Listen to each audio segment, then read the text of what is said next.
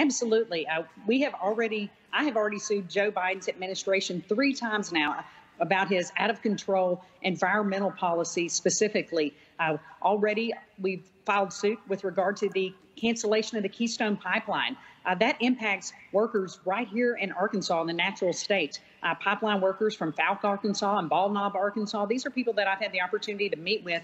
And not only did it take money out of their pocketbooks, but it also hurt everyday Arkansans, like my husband, who's a row crop farmer, and it'll cost him more to take his crops to the mill. This is devastating to Arkansans and Americans. Same thing with the cancellation of allowing new oil and gas leases on federal lands and waters. We joined a lawsuit just this last week against the Biden administration on that. Another lawsuit on the greenhouse gas emissions. All of these lawsuits are because Joe Biden, Kamala Harris, and their administration believe that American energy ought to be a hope and a prayer, when in fact it needs to be about energy independence, low-cost energy, and taking care of Americans, American workers, American jobs, and American families. General Rutledge, a lot of Americans don't realize that in that Biden-Sanders spending bill that he signed a couple of weeks ago, that there was a provision that actually tried to prevent states who were receiving aid from cutting taxes. You're fighting the administration on that as well. Talk to us about that effort. Absolutely. States should be the ones setting their own tax policies and not have it crammed down their throats by the federal government. But unfortunately, Joe Biden, Kamala Harris, and Sanders all want us to adhere to their rules. Well, their rules aren't working for Americans. We don't want higher taxes. We want states like Arkansas to be able to continue lowering our tax rates, to be able to give tax breaks to hard-working Arkansans. We don't want to have the federal government holding us, hostage by not allowing us to use this money in order to give breaks to hardworking families. General Rutledge, obviously we're talking a lot about immigration and the crisis at the border. I want you to talk to us about the Biden administration's cancellation of Operation Talon and how you and other attorneys general sounded the alarm there. We did, and the state of Texas certainly was a leader in this effort because of their proximity to the southern border, but it's imperative that the Biden administration be held accountable. We can't have individuals coming into this country without any sort of information about them. We need to know who is coming into this country. We want immigrants to come to America. We're the greatest sanctuary the world has ever known. However, we want them to come in the light of day and not the dark of night. What President Biden and his administration is doing is wiping out all of the efforts that President Trump and his administration did to keep America safe, to ensure that we know who is coming into the United States of America. General Rutledge. That's all right. I was just going to talk about it's a that. You have announced your candidacy to replace Governor Hutchinson. As governor, just continuing on immigration, would you prevent the resettlement by the federal government of illegal immigrants in Arkansas?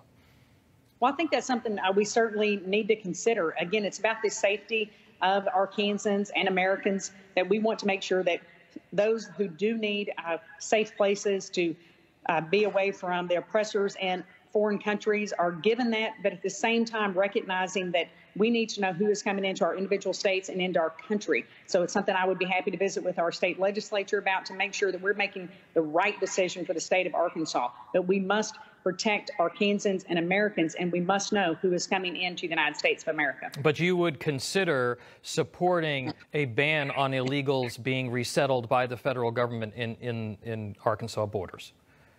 Well, I think it's important that we leave everything on the table, so that way, again, we are making the right decision for the state of Arkansas. What I won't say is that we're going to hardline yes or no, but I will say that, as long as certain parameters are met, then we might consider it. But at this time, I think it's important that we are taking care of Arkansans. We want people to come to Arkansas, and we want immigrants to come to Arkansas. A gentleman that works in our building has just got his citizenship after years, and Luis is an amazing gentleman, and that's exactly the pathway that we want people to take, is to work hard and to get that citizenship. And so if individuals, come to the United States of America legally and They work hard. We want them to be Arkansans, and we want them to be Americans.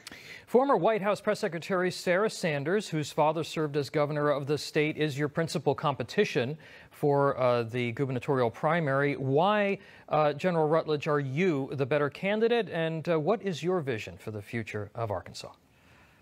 Well, certainly. I've served the last 6.5 years as the Attorney General of the great state of Arkansas, making decisions on behalf of 3+ million people every single day, that we are not going to be able to keep Arkansas and America safe by merely our words. We must have actions, and we need someone leading the state of Arkansas as the CEO who has experience leading and making decisions. Think about flying a plane. Do you want the pilot or the flight attendant landing that plane?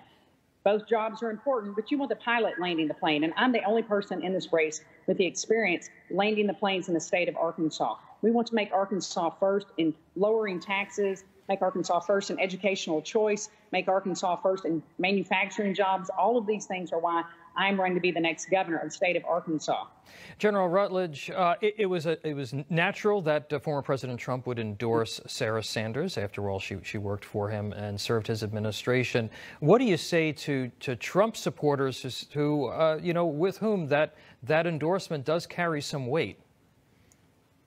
Well, certainly, and I think it's important for Arkansans to recognize how much I supported President Trump's policies, that every time we were defending President Trump and his policies, that I went to the National Convention in 2016 as the only elected official in Arkansas as a Trump delegate, that I was a surrogate for the president in both 2016 and 2020, but I wasn't on his payroll. And so I think it was a natural for him to support my opponent. But however, I supported his policies and did so as the Attorney General. When I went to the White House, I wasn't there as an employee. I wasn't there as anything other than a leader from the state of Arkansas, and that we're going to keep doing those things in Arkansas. We're going to keep putting Arkansas and America first to make sure that, again, that we protect the natural state and Arkansans, that this race is about Arkansas. And we have an incredible campaign thus far. It's going to be awesome next 400 days until the primary election, and I am in it to win it, and I think it's going to be